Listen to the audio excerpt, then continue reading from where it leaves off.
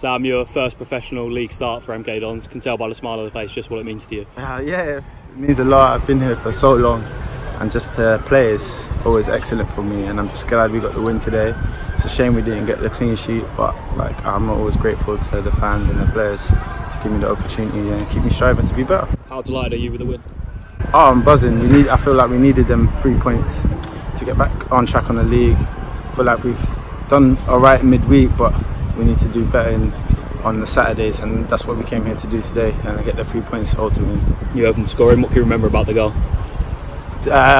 Just hitting the post. I thought, oh snap, I need to go get it, but I saw it cross the line, and I saw the liner wave his flag to show it went over the line, so I was just delighted with the goal.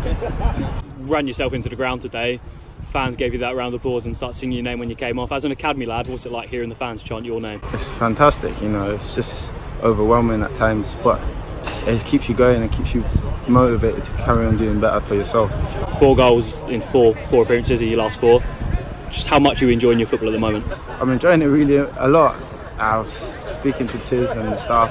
They're keeping me detailed to be better and keeping me improving, and hopefully there'll be many more goals to come. And how high is your confidence at the moment? 2 in midweek, and when you were in on goal in the first half, it didn't look like you were going to miss. I'm just thankful for the players to give me that opportunity to go score, because ultimately they give me the opportunities to do them things, so I'm just glad to them and happy to get a goal for the fans as well. You're very close with David Kasumu.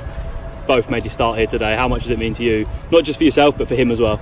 It's always great playing alongside, me and David have come through for ages, for years and years, and it's just fantastic to play alongside him, and hopefully there'll be more players I get to play alongside as well. Voted man of the match by the Sky pundits, and you got the trophy behind your back. Yeah. How nice is it to get rewarded by people outside the club for your efforts?